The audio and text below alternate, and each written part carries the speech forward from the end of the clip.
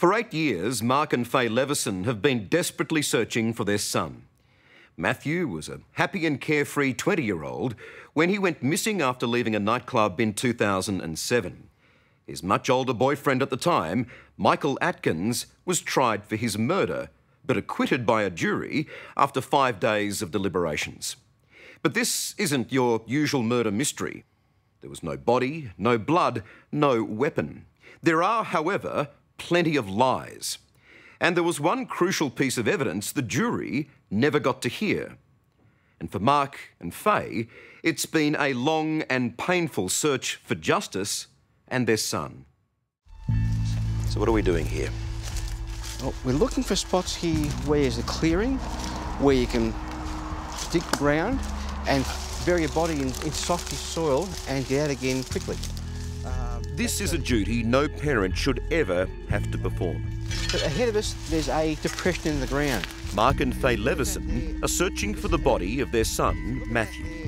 Is this a grave that's compressed over 8 years? It's a macabre situation you find yourself in. Well, you are. You're thinking like a killer.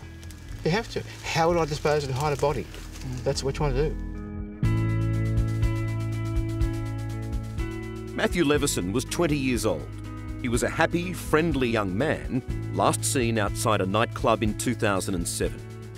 Matthew's body has never been found. But police believe he was murdered and buried, most likely, in Sydney's Royal National Park. It's a vast area of wild bushland. Can I give you? So that's the sort of soil you can move? You can, that's movable.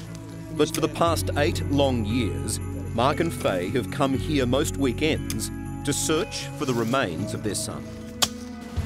When you stand in here, what feelings do you get, knowing that it is likely that Matt's in here somewhere?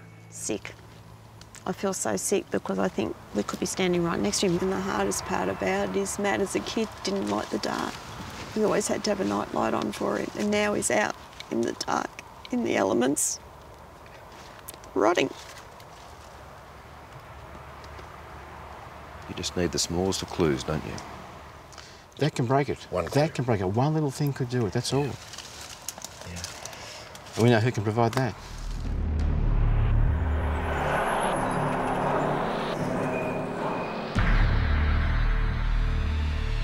Mark and Faye are talking about Michael Peter Atkins, Matt's much older partner and the last known person to see him alive.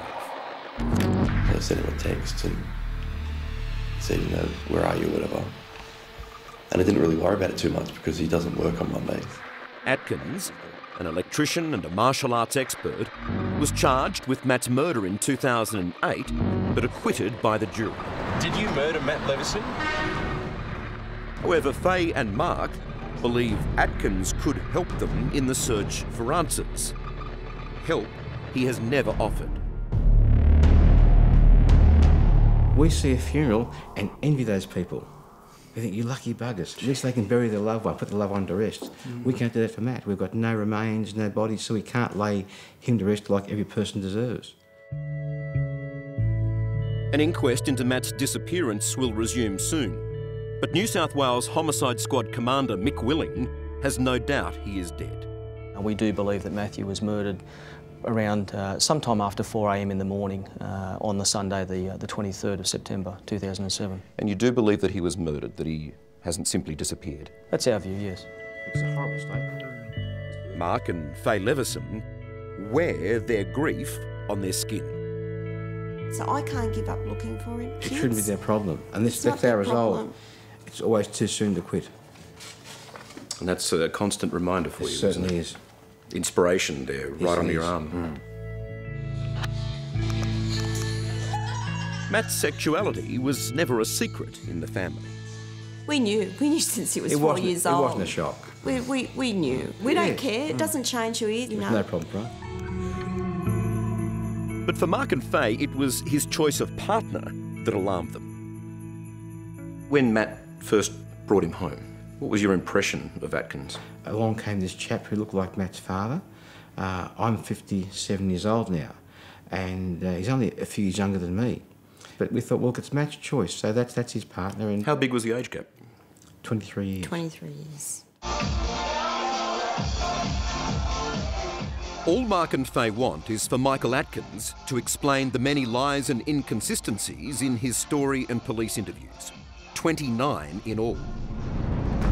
Lies that begin within hours of the last time Matt is ever seen alive, walking out of Arc nightclub in Sydney in the early hours of Sunday morning, the 23rd of September 2007, with Michael Atkins.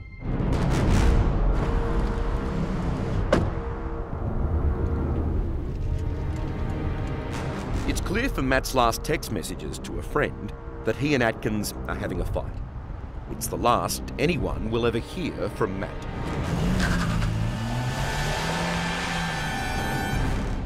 What happened on Sunday? What time did you wake up? In the afternoon sometime, about 2 o'clock or something.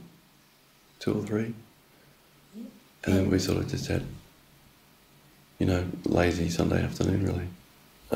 I fell asleep on the lounge, you know, watching sort of TV, and woke up a little while later and he wasn't at home. So I sent him a text and said, you know, where are you, whatever. And I find it very strange that none of the stories have been the same. They've all been different. A few days after Matt is reported missing, his car is found abandoned at a well-known gay pickup spot. It's locked and has been wiped of fingerprints.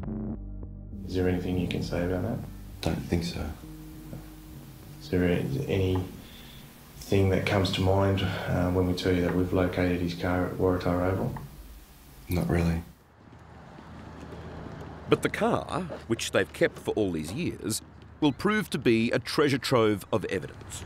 When police open up the boot, there's not much to be found in here at all, Correct. which was unusual. Why?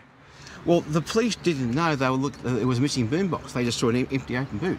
So when Matt had the car, it was pretty much full. It was a giant speaker or Correct, a subwoofer in the boot. It filled 2/3 of the boot space. Right.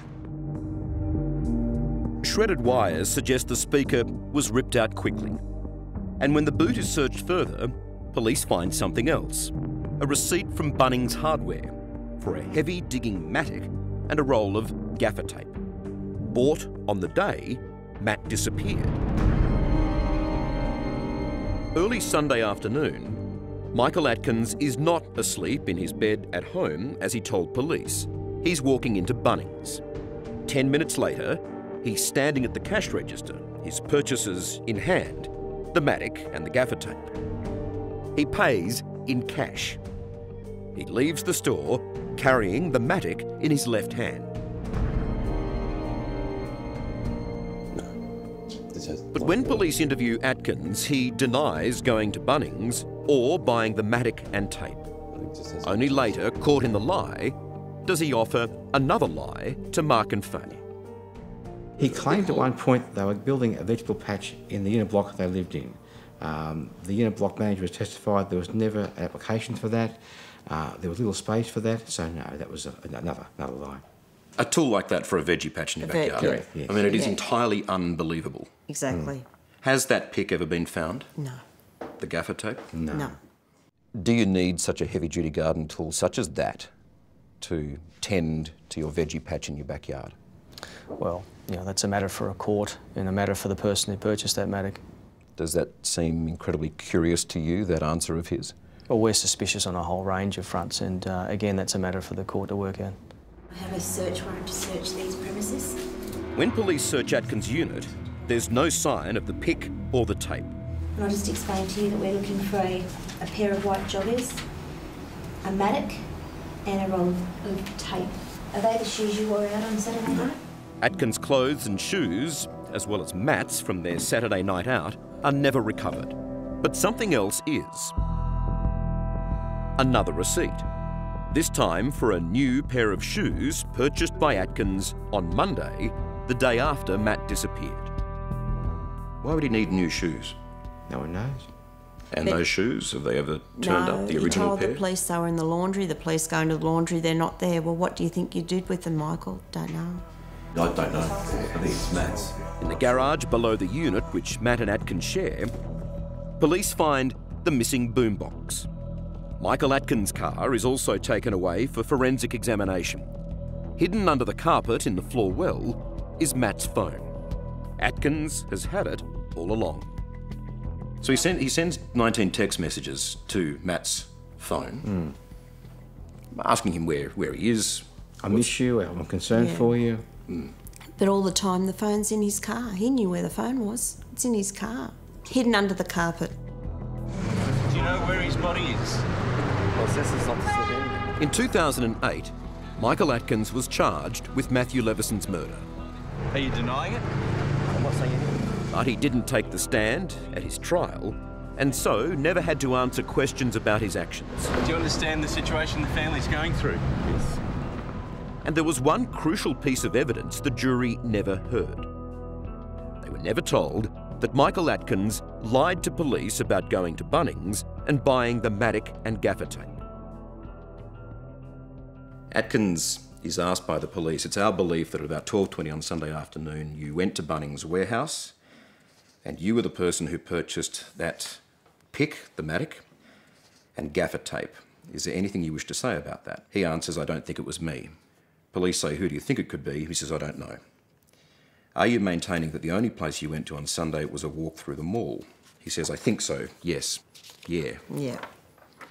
Did you purchase a pick and gaffer tape from Bunnings about 12:20 on Sunday afternoon? Atkins says, no, I don't think so. But that's a lie, isn't it? It's a lie. Bold-faced lie. Bold-faced lie. If they knew about the denial, do you think the jury's verdict would have been different? Oh, for sure. How could it not be? How could you see a person deny that that's you on the video? Quite clearly. It's more proof to his character, how poor his character really is. Then we sort of came home. That lie was suppressed because the judge ruled police didn't properly warn Atkins that he was a suspect before the interview. What do you believe happened Michael Atkins was found not guilty and walked from the court a free man.